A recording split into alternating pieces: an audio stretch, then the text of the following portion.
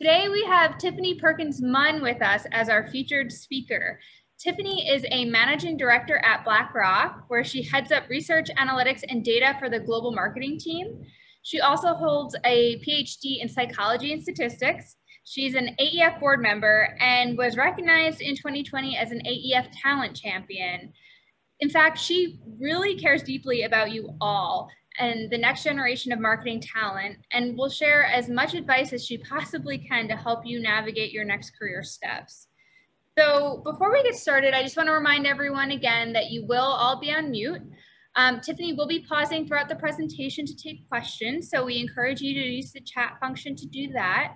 Or if you want to come off mute to ask your question directly, especially at the end, just use the hand raise function and I'll call on you and you can take yourself off mute that way.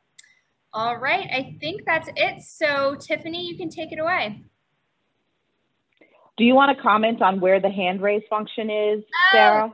Yeah, so for me, it's on the participants. I know you guys, are students and you use Zoom nonstop, but so it shows up on the participants tab if you need to know where that is. On participants under more, under the 3 ellipses when you click on more. So, but you guys are experts there. Yeah, you guys are also good at this, so awesome. All right, Tiffany, if you want to take it away, it's all yours. Yeah, sure. So I'm really big into using the chat, so I hope that everyone uses the chat function throughout. And I want this to be more of a discussion. I don't want to just be droning on and on to you guys about all the paths and twists and turns my career has taken. I want to make sure that it's useful to you. So please feel free to stop and ask questions. I'm happy to be interrupted, as I've told Sarah and Sky, but I will walk you through sort of the 6 very important steps to demystifying your career.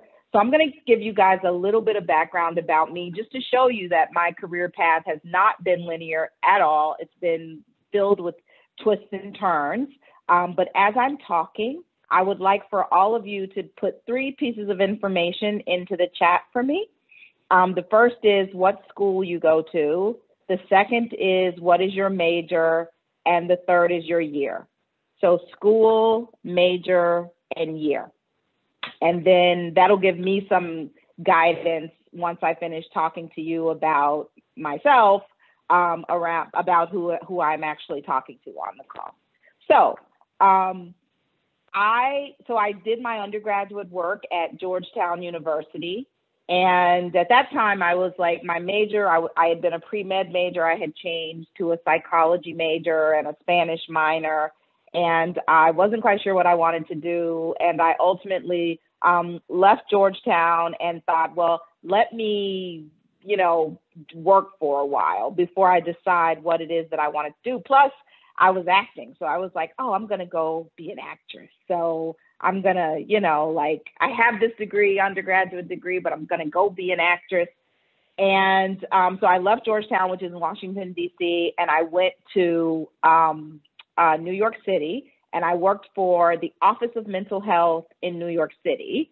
That's a little bit of a linear path because my major was psychology, and I went to work for the Office of Mental Health, which is a path to, like a direct path.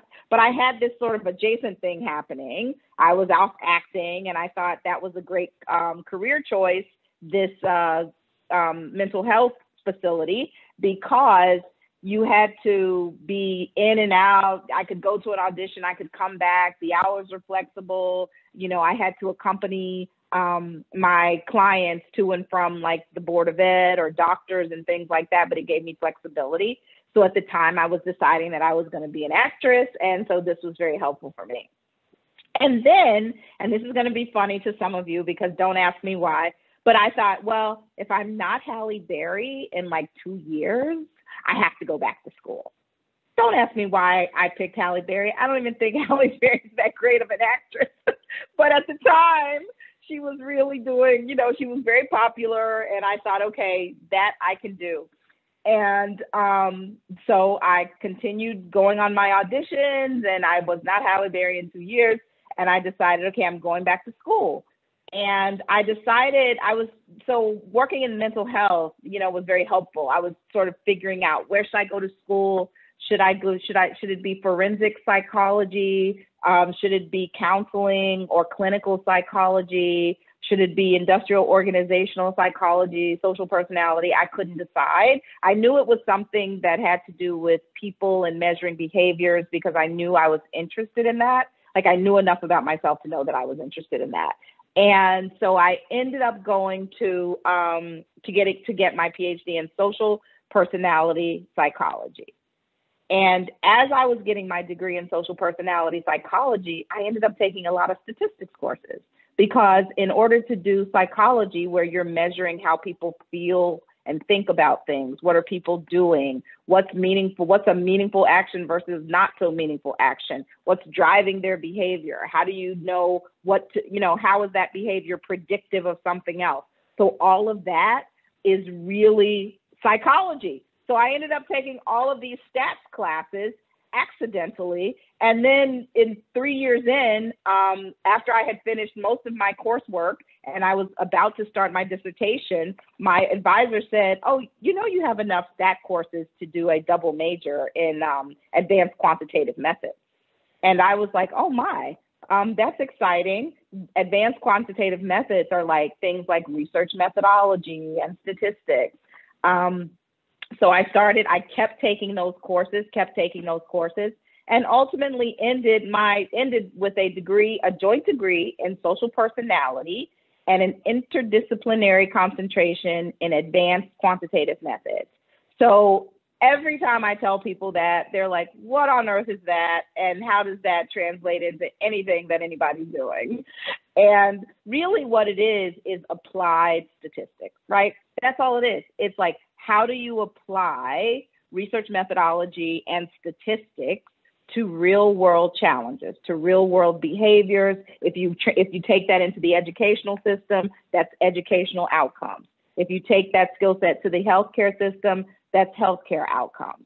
I took it to the business corporate world, that's sort of business decisions in my space around how people make investment decisions or how people build portfolios or how we can be most profitable in sort of the investment space, right? But the learning there is that I actually selected it wasn't just one skill set, but a body of skills or a group of skills that were extrapolatable, right? I could take those skills and then I could extrapolate to education, to healthcare, to Motorola, to telecom, to any industry, right? Retail, and in my case, to financial services. So my path still was not very straightforward because even after getting this degree and working in market research for several years, I ended up in financial services where I'm not going to go through the whole thing, but I was there for many years. And I kind of entered not quite knowing what my strength was because I didn't grow up in the industry. And halfway through my career, I would say I was married, I had a child. Halfway through my career, where I ended up because Morgan Stanley, I started out doing market research. And then one of my clients was Morgan Stanley. And Morgan Stanley came and said, well, the person who's running this on the client side is going to go run prime brokerage now. And we need someone to come internal to run this client feedback program. Are you interested? So that's how I ended up in financial services like 20 years ago. And I came in a little bit as like an imposter, like I felt like an imposter. I didn't really know the space. I knew I had this PhD. I didn't really know how to apply it. I didn't really know that much. And that was a little bit of a turn in my path because I was going down this path really focused on psychology. And while psychology and statistics, for those who are knowledgeable about that space, they really actually go together. But still today, if I say to people I have a degree in social personality psychology and I leave off the statistics or the other part because it's so long. So sometimes I just stop. They're like, what is a psychologist doing in financial services? And I end up having to tell the whole story anyway. But anyway, so I ended up in financial services. I did that for a while. And then halfway through my career, I had a tragedy. I was married. I had a child. She was 5. at the time, and my husband was diagnosed with pancreatic cancer. That was in February of 2010, and he actually passed away in September of 2010. And my daughter was 5, and I was working at the time at a hedge fund, Citadel. And I was kind of like, well, you know, I was leaving my house at like 5 o'clock in the morning and coming home at 8 o'clock. And he was managing my daughter's life, my husband, because he had left Bear Stearns because he was in financial services too. And he had opened a, I don't know if you guys are familiar with like a funplex kind of place where there are batting cages and kids have birthday parties and things like that. So he was local and my daughter was local, and he was really managing her, all of her, you know, she's a little girl. Like, what does that involve really? She was like, you know, 3, 4, 5. But when he passed away, I felt like it was very important for me to be present for her and for her to know, you know, kids have a way of taking on guilt for things that they have nothing to do with. So I wanted her to know that I didn't want her to feel guilty.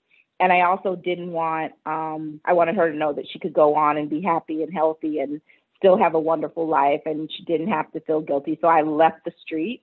And this was a huge pivot in my career because I left the street and then ended up opening a fitness center in Princeton, New Jersey. Totally unexpected and out of not at all anything that, you know, but what happened was that I started talking to a franchise consultant when I left. Like, what am I going to do now? I need something that's, you know, I need to be local, and I need to be present, and I need to be able to come and go as I please when my daughter needs me. And I don't know how much you guys know about franchise consultants, but you don't pay them. They get paid by the company or the business that you select. So what you want to make sure you do if you ever get involved with one is that you get a consultant with broad inventory, right? Because you get the business that you choose is going to pay them, and you just want to make sure that they're not just exposing you to some narrow group of businesses, but that you're getting broad exposure. So you want somebody who has a lot of inventory. And they were talking to me about things like, Dunkin' Donuts. And I was like, well, I mean, how's that going to work? I'm going to get this business. And then I just could picture myself sitting around eating donuts. I just didn't feel like that was the bad thing. So, and then there was this other one called, I think it was called Ducks and Hoods. It's like in New Jersey, commercial kitchens have to be cleaned a certain way. And so there are franchises, and, you know, there's a regulatory process. And so there's a franchise that handles that type of cleaning called Ducks and Hoods. But that to me sounded not at all glamorous, like lots of grease and dirt and bugs and grime. And I thought, that's not exactly what I want to do. And then finally, so I went through several of those, you know, like, what do you want to do? And then they introduced me to Title Boxing Club. So Title Boxing Club was a fitness center where you wrap your hands, you put on gloves, you work out in a class with heavy bags to an instructor for like anywhere from 30 minutes to an hour. And it was, you know, it burned up to 1,000 calories an hour. And it was such an amazing, I think I was like the 17th franchise in the history of the franchise. And when I left, we had like 500 franchises. We had a franchise in Cancun, et cetera. So that was a significant pivot in my journey. Let me just stop for a second because I think I saw a hand, but it kind of went away. Did somebody put their hand up? It was an applaud. Or if you put it up. Okay. Yes, I saw that. Okay, well, okay, got it. Thank you. So I did that for many years. I did that for about 5 years until my daughter was, you know, like she was 10 going on 11. She was going to middle school. And then JP Morgan. So that was not just a pivot. That was like a diagonal or like some kind of swift, brisk turn, right? And it was fine. And in fact, I did that. And then I went back to financial services because JP Morgan called, and JP Morgan was like, listen, this is what we're doing. Would you like to come run this analytics team for sales and trading, institutional sales and trading? And, you know, I was like, no, I'm in another business now. You know, I'm talking to trainers every day. We're talking fitness. We have workouts. Like, it's a totally different industry. And I'm actually enjoying it a lot. And so I said no to JP Morgan, that I would just consult. And I did that. I consulted for a while until they wore me down. I would consult, and then they were like, can you get on this call? Can you get on that call? Can you do this? Can you join this? Can you go here? And then I ended up spending so much time that I was like, I might as well just go back. And I thought that, you know, I'm just thinking you can do everything. I thought I can do both. I can go back to work full time in the city, right? And I can run this fitness center in Princeton. And I realized that I couldn't do both. Even though I had a general manager, it wasn't possible for me to do both. So I left and I came back to Wall Street, you know, to JP Morgan. And then from JP Morgan came to BlackRock, which is where I am now, to mainly because it was what I learned about myself, though, in that transition that I did moving into this new industry, which was fitness, with the whole new crop of people and new discussions and new ideas, was that I could do anything that I wanted to do, literally. And it helped me to really understand what I was bringing to the table. So like, I knew after that I was a badass. I just knew it because I had done that by myself. I had, you know, I was doing legal, I was doing architecture, I was doing sales, marketing, operations, all alone. I didn't have any partners. I was doing it by myself. So when I came back to the street, I was like, yeah, like, and I could spot like smoke and mirrors, you know, like people saying things, but not really knowing what they're talking about. I just became very aware. And I think it was that experience that brought it to me. And so I said all that to say, like, that was nothing that I had ever imagined in a million years, right? Of course, you don't want anyone to pass, or die, but I never would have done that. That's a path I never would have gone down had that tragedy not happened to me, which is unfortunate because I should have been forward thinking enough to think that, oh, I'm going to do this even, you know, for myself, like as something that maybe I might have been interested in at some point in my life, because it's such an eye-opening, breathtaking experience to really have to, you know, eat what you kill, you know, like every dollar that goes into your pocket is, you have to make it happen. There's no corporation behind you. There's nobody who's going to cut you a check at the end of 2 weeks. It's none of that. It's like, if you get the dollar, you have like actually worked aggressively and hard for it. And that's meaningful. So that's a little bit of my career journey. Let me just look in the chat really quickly and see where everyone is from. So I see Jamar from Central Florida and Rishma from CUNY, Brooklyn, marketing, Mahima from Bryn Mawr, in economics, Victoria from University of Florida. I think that's Nee Doe from Middlebury College, psychology, Drashti from Clark, Niral from Fairleigh Dickinson, graphic design and computers, Benjamin, Cornell, Eduardo, USC, business admin, okay. Naya from Baruch, Jamar, I think I said Jamar, but he put in human communication and rising senior. Ram Brandwain from Minerva Schools at KGI, okay. Brittany, University of South Carolina. Milana, Miami. Michael Clemson, Jordan, Arizona State. Christina, graduate of Fairleigh Dickinson. Lupe, DePaul University. Alexis, rising senior at Indiana. All over the place, you guys. Danielle Carr, Temple. Brianna Bowie. Danielle, University of New Hampshire, who was late. No worries, Danielle. Pauline Ward, Rutgers. Oh, interesting. Video production. Kelly, UC Berkeley. Yeah, nice. So it's really nice to meet all of you. I'm happy to see that you all are from everywhere. So what I'm going to talk about it's not going to be the standard, like, okay, do A, B, and C, and D in this order. I really want to give you guidance that I think has been helpful to me, and that I think will be helpful not only as you are deciding career, but as you're thinking through if you want to stay in education, meaning you're undergraduate and you want to go on to graduate, or you're graduate and you want to go on to postdoc, or you're graduate and you want to go into, go out to work and develop a career. I want to talk to you about those things that I think will be helpful to you across all of those different scenarios, not just, sort of like the 1, 2, 3s to get to getting the best career ever, because I think this will help you get the best life ever. And I think that's the goal. So before I jump in, though, I'm going to share my screen. Does anybody have any questions before I jump in? I'm just sharing my screen now. So if you have a question, you can just put it in the chat while I'm sharing my screen.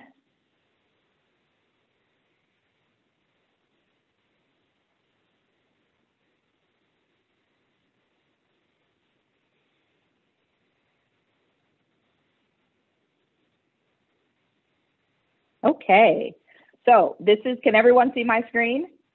Yes? Okay, because I can only see a few of you now that my screen is up. So yes, we're going to talk about the 6 steps to demystifying your career journey. And the very first step, which, first of all, let me ask any of you, can any of you guess what the very first step is? Anybody? Just take a wild guess.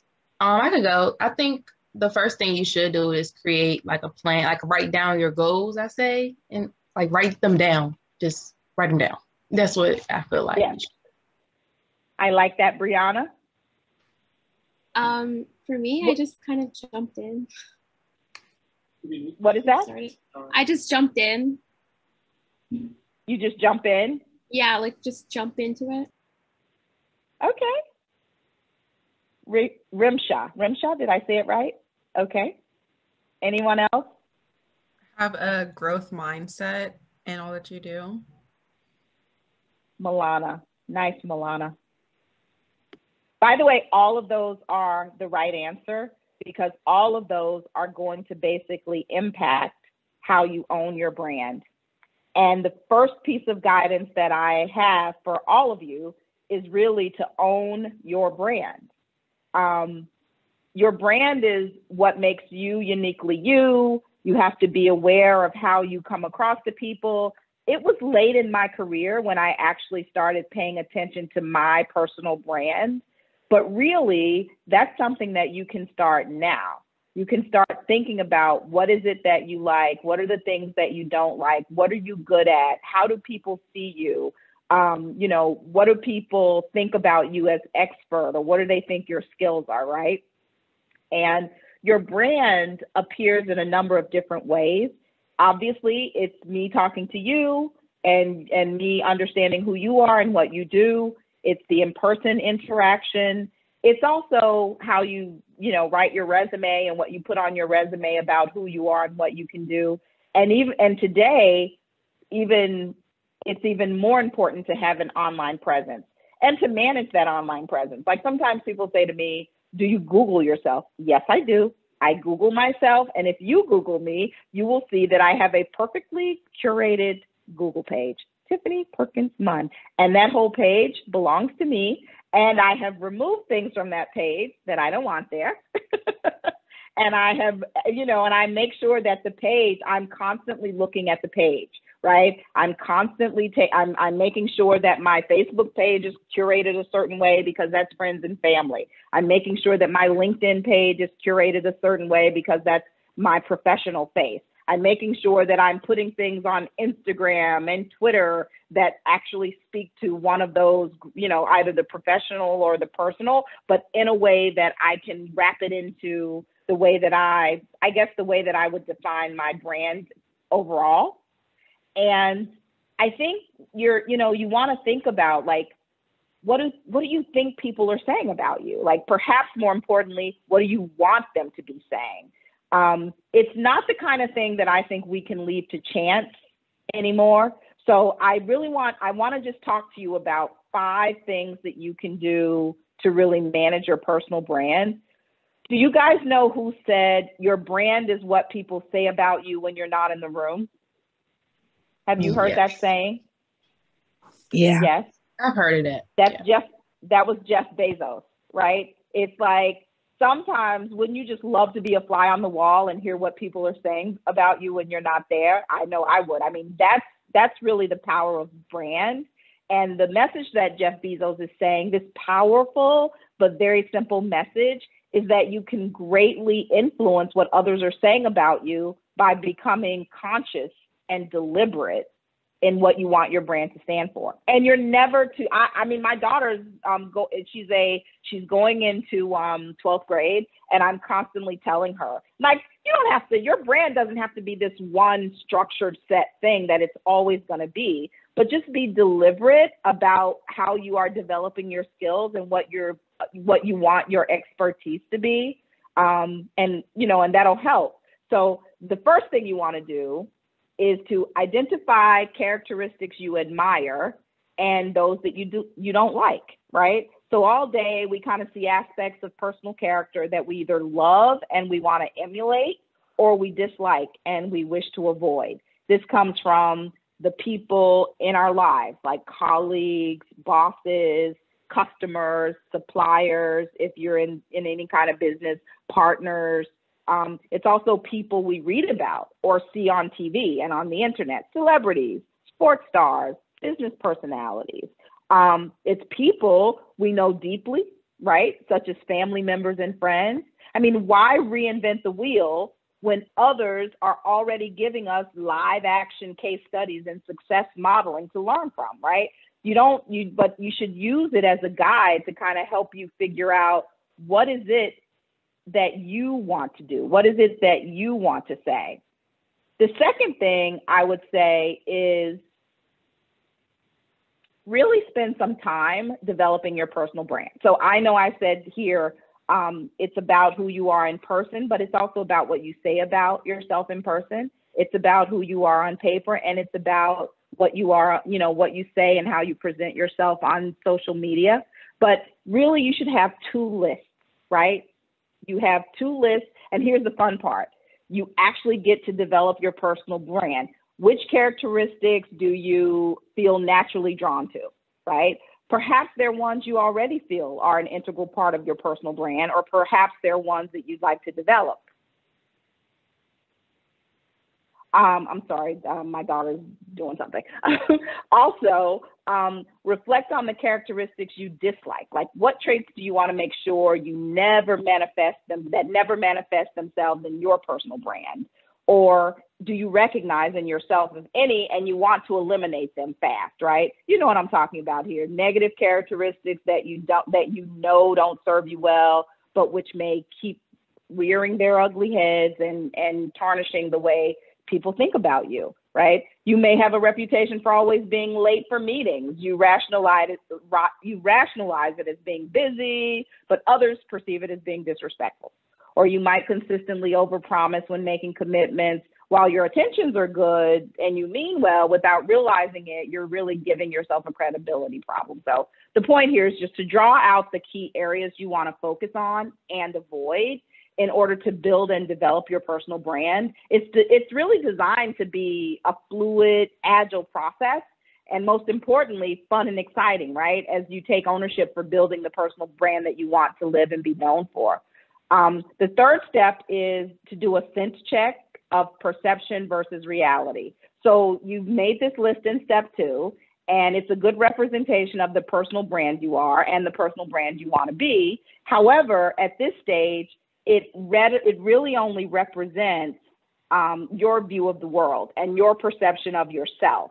You need to explore how aligned your perception is with reality, right? So the challenge in seeing the world through only your lens and your eyes is that, depending on your level of emotional intelligence and how honest you're prepared to be, you can end up with what I call reality distortion. So a perception reality gap could be like an individual who has a high perception of their self-worth and brand position, but it's out of kilter with feedback from others. So their perception could be an 8 or a 9, and in reality, it's a 3. So if this were a real scenario for an individual, you would describe them a little bit as delusional, clearly so wrapped up in their own internal view of the world that they're just not open to feedback. So you really want to check that perception and reality space to make sure that you are positioning yourself in the best way possible as it relates to your brand. The 4th step is create your brand essence. So that's your one sentence or your strap line that clearly articulates who you are. By the way, it's going to change. I don't want anybody on the call to think like, oh my God, the sentence that I say about myself now, that sentence is going to change. The key is you always have that sentence in your head. It's always evolving. You're thinking about it. You're in college now, have that sentence about who you are now and who you are aspiring to be. You finish college, evolve that sentence into who you are at that point and who you are aspiring to be. You get a job, change that sentence, right? To this is what I'm doing now and this is what I'm aspiring to be. And all the time you're making sure that you're using language that you want people to use about you. I remember one time, I'm not sure if you guys are familiar with Carla Harris, but she's a pretty famous African-American woman in debt capital markets. She's been at Morgan Stanley for many years. And she said one time she went to get feedback from her supervisor, and he said to her, yeah, you know, Carla, people don't see you as being tough. And she was like, people don't see me as being tough. And she was really shocked. And she said, but I am tough. And she said from that point on, she started, when she would describe herself to people, she would say that she was tough. She would say, yeah, you know, they would say, well, what are your characteristics? What are your strengths, right? You know, that famous question, what are your strengths and weaknesses? She would say, well, for one, I'm really tough, right? And people started, the next year she went back for her review, and the supervisor said, people really see you as being tough, Carla. And she was like, oh my God, like it's really those words that she was using to people to describe herself, and they were just feeding it back to her. Because the reality is, people, if you don't describe yourself to people and give them a vision of who you are, they'll just create the vision for themselves. And you don't want them to create the vision for themselves. You want to create that vision for them. And the 5th step is really to communicate, right? So communicate your personal brand. This is most effective when you're really conscious and deliberate about your messaging, right? You got to be as conscious as Amazon or as Google or as any of the big companies, and be consistent in your words and actions, because people are able to believe a brand when they feel they can trust it. So you're not all things to all people. You are a very select group of things to a broader group of people, but it's clear that you know exactly who you are, right? So I don't want to spend, I know I spent a fair amount of time on brand, but I really want everyone to understand that that is going to be a critical element of your entire career, your academic career, your professional career. As you move through life, evolve your brand and take it with you, communicate about it, talk to people about it, make sure you know who it is and who you are, and that will be very important. I'm just going to break quickly to see if there are any questions. What part of your brand do you think is the most fun? I think the most fun part of my brand is that sometimes I meet people and who don't know me, and afterwards they're like, oh my God, you're so down to earth and fun to talk to. I would never imagine that you had a Ph.D. And I think it's funny because in their heads, they have this idea of who has PhDs, right? And how people who have PhDs must talk and act. And then they meet me and I'm, you know, just regular, down to earth, talking about the things they talk about, doing the things they're doing, you know, doing the renegade and everything else on TikTok with everybody else. And they're like, oh my God, she has a PhD. So to me, that's a really fun part of my personality. And I do kind of lean heavily into charisma, right? If you're charismatic, then that's how you should help to build your brand. Like I am someone who is very disarming. People like to talk to me. People enjoy talking to me. I'm charismatic. I'm easy to talk to. I'm not at all stuffy. And I don't come off as I'm like so overly educated and smarter and better than other people, right? And sometimes that's, you've seen, you know, the type. And so that part of my brand, I really enjoy crafting because it just allows me to be who I am.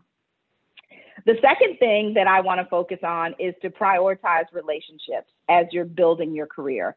And prioritizing relationships really means being aware of people in your immediate and distant community, what networks they're in, and what bigger life goals they have, right? So you're going to come across people who you should stay connected with.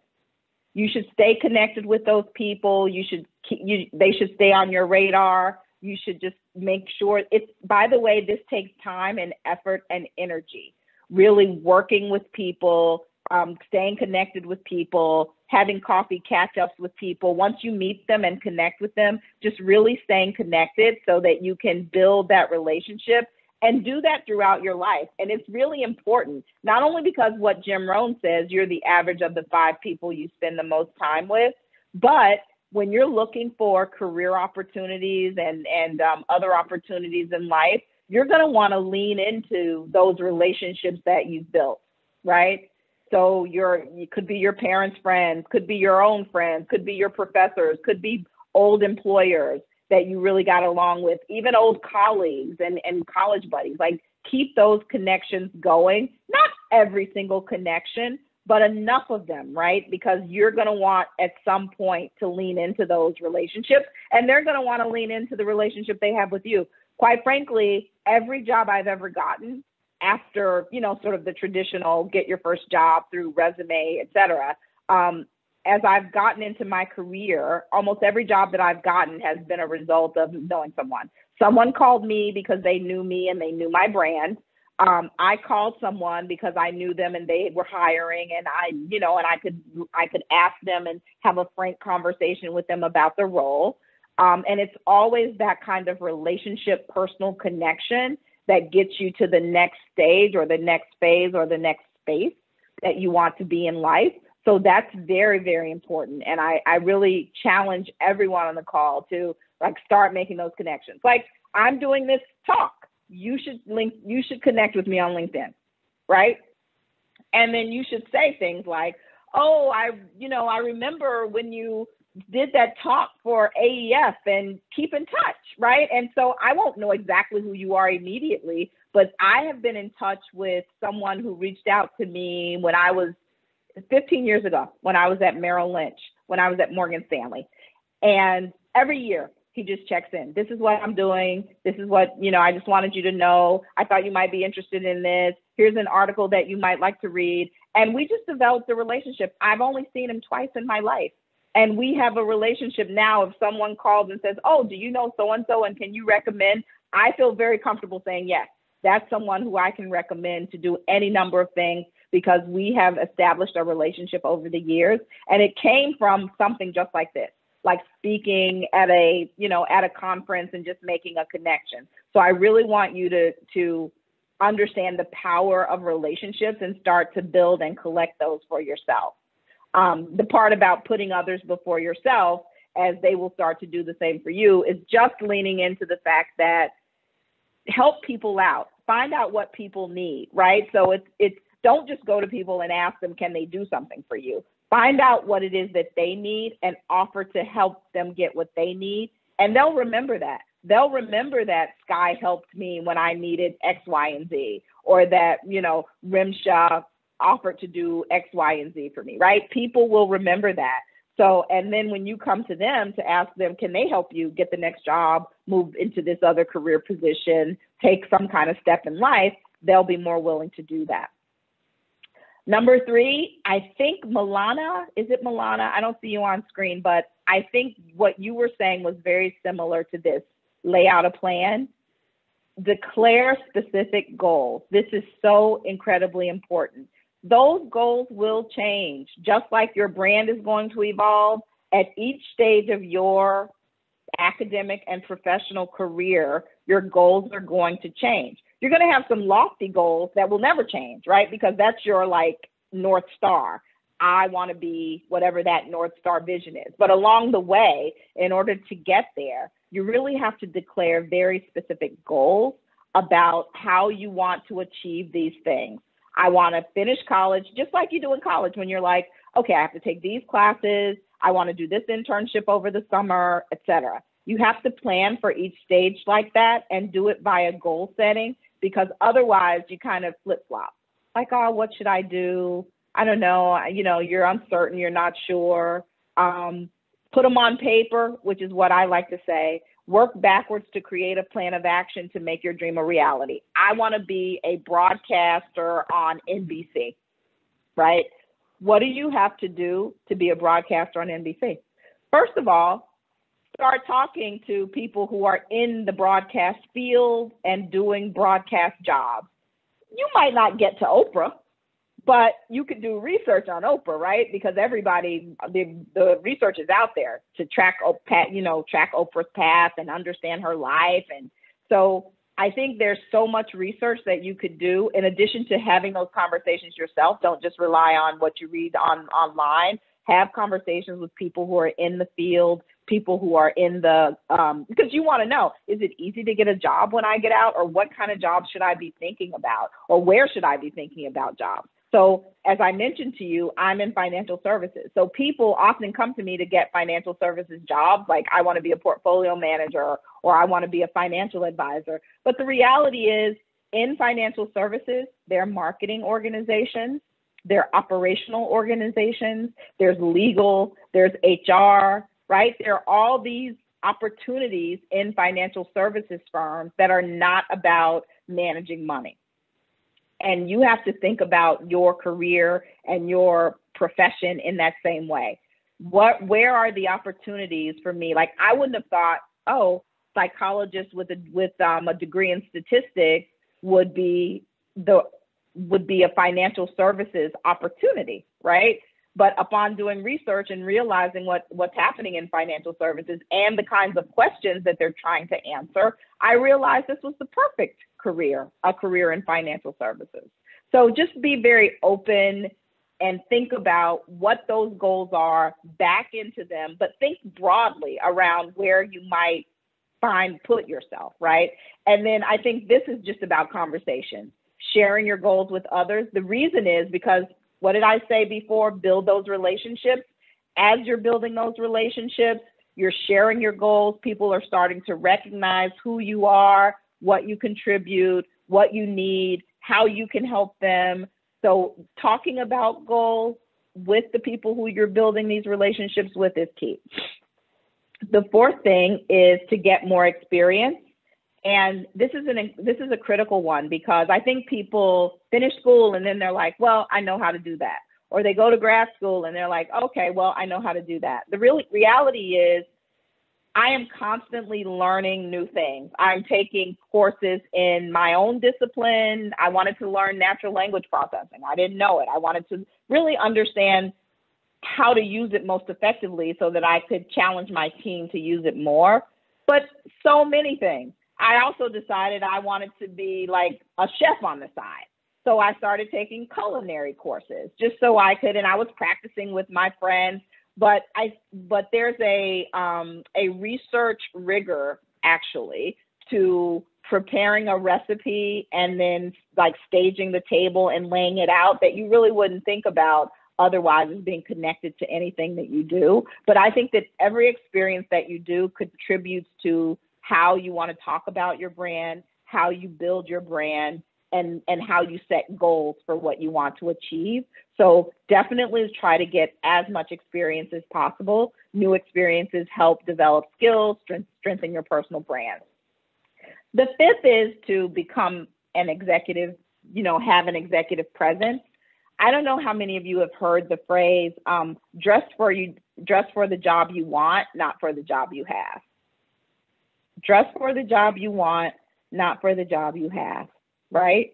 So you want to exude a certain presence. You want to be taken seriously. You want to make sure, so even if it's a friend who offers you an opportunity to do some professional job that they do themselves and they're inviting you in, You don't go in with just casual, not an attitude or physical appearance, right? You make sure that you are exuding an executive presence in all instances, both in what you say and how you speak, but also in how you appear. You want to make sure that people see leadership potential, because people are always looking for who's going to be the leader in the room, who's going to be able to direct and guide and manage and oversee. And so becoming the leader that people want to follow. And that means that and I think that all of this that we're talking about, like building your brand, developing relationships, setting goals, it helps you to talk about yourself in a way that is really, really authentic, right? Like you're someone that's authentic, you listen, you're open to new ideas, you're all about creativity, you empower those who are around you, you make people feel like they can get things accomplished. All of that is really important. And then finally, there's feedback. And this is challenging because people are really scared to ask for feedback. Every time I do performance reviews with my team at the end of the year, I'm asking for feedback from a lot of other people for my team. And then I summarize that feedback and I say, here's the summary of how people are viewing you. But when I do that, I always ask my team to give me feedback, because I think it's very helpful for me to do better, but also I like to share it. I like to share what my team says about me, because there's always room for improvement. There's always something. You should never take feedback as sort of a negative outcome, right? You should just assume that everyone gets feedback. There's no one in the world who doesn't get feedback where there's room for improvement. And if they do, it's false. It's not real, right? So there's always room for improvement. And one of the key things about feedback is that you apply it right away. If you get it and you believe it, meaning like you've gotten it from a number of different places, so it's probably an accurate observation about who you are, you incorporate it right away, right? You incorporating the ideas of those around you builds a strong community of accountability, trust, honesty, and teamwork. Because what it does is it helps people to see that you have accepted what they have said about you and are willing to incorporate it into how you perform in order to do a better job. And that is very, very meaningful. So really accepting that feedback and incorporating it into your way of being. So those are really the 6 elements of career building that I think are most important for you as you move through your academic career into your professional lives and on. I do see a question here. I see a couple of questions. While building your brand, what advice can you give about standing out from the rest of the crowd? So I think you have to figure out where your authentic self is, and how standing out from the crowd is not going to be like being the brightest, the shiniest, the most outrageous. It's really going to be leaning into your own authenticity, and through that authenticity, identifying your unique characteristics and qualities.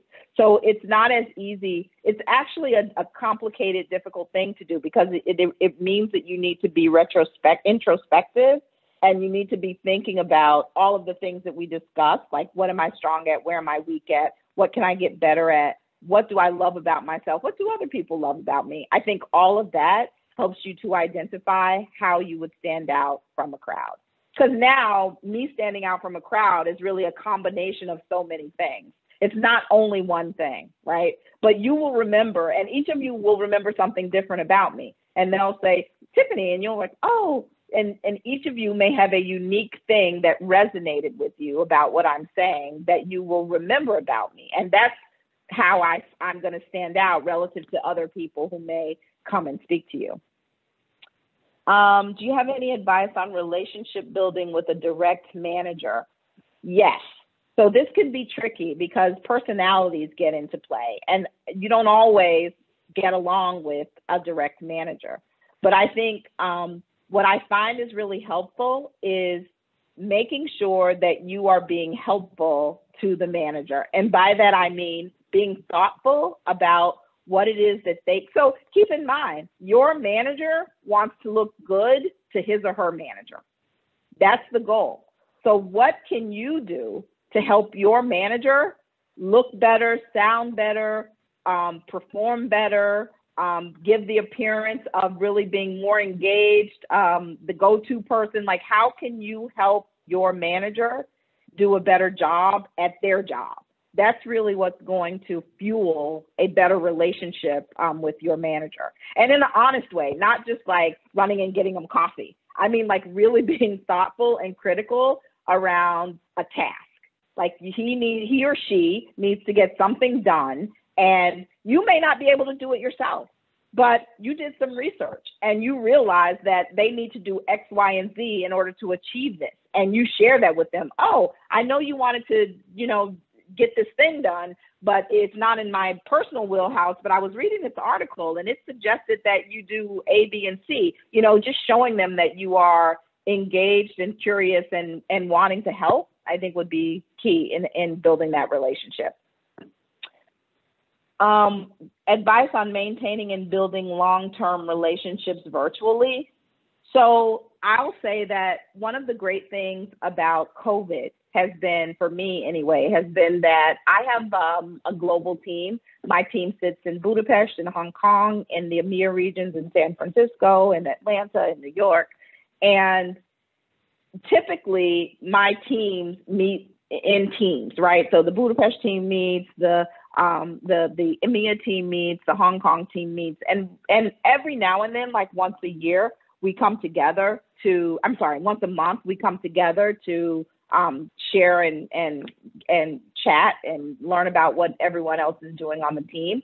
But the reality is, because of COVID, we've all had to be virtual. So there is no situation where, there are people in the room and there are people on the screen, and the people on the screen feel like second-class citizens because they're left out of the conversation because of the people in the room. Actually, COVID and being on Zoom and being virtual has been a great equalizer, and it's served to bring these relationships together. And I actually started like randomly selecting people who I thought had skill sets like mine in the organization that I didn't know, and just scheduling coffee chats with them. Like, they're virtual. Like, I wouldn't have thought before COVID, I would have only done that with people who were local to New York, and I could go to their office and we could have a coffee. Now it's just given me lots of new ideas, like, I could do this with anybody. I can virtually meet with anybody. So really being deliberate about maintaining and building relationships, even virtually. Like I told you, I've been friends with someone that I met 15 years ago, I've only seen twice. And before there was Zoom, we were on the phone, right? So it's just this idea of being deliberate and connecting deliberately, not to force a conversation, because it could be anything random, like, oh my God, what do you think about that most recent presidential election? It could be anything, something that's happening in the world. But I think you have to be very consistent and deliberate about engaging, and that will help to facilitate those virtual relationships over time. So any other questions? This has been really great. I'd love to answer more questions or hear from some of you, whatever you think is best, Sarah and Sky. There are a couple more questions. I know you have a hard stop at 7, so we have a couple more minutes. Okay. Anyone else want to jump in before we wrap up? Last chance. And you can come off mute too if you want. Hey, Tiffany, it's Gord here.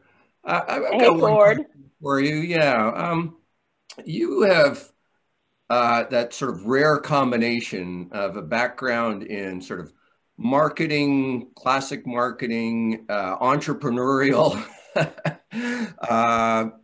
Also, I'm shocked to understand that you have a background in acting as well. So thank you, but that's apparent. But then you combine that with quantitative skills, Ph.D. You kind of really focus on data and analytics. And I'm wondering, what advice do you have for everyone in terms of, marrying those sort of two quantitative, qualitative parts of the equation? Is it important or not? And how would you advise our interns? Yeah.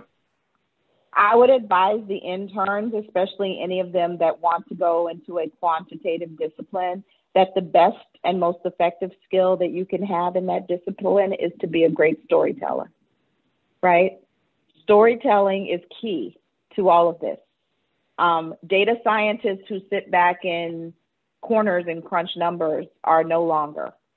Those are jobs that are going away. It's really important for you to be able to execute the technical aspects of an analysis, of a solution, of an engineering problem, and explain to people who don't necessarily speak that language in easy to digest and understand bites, right?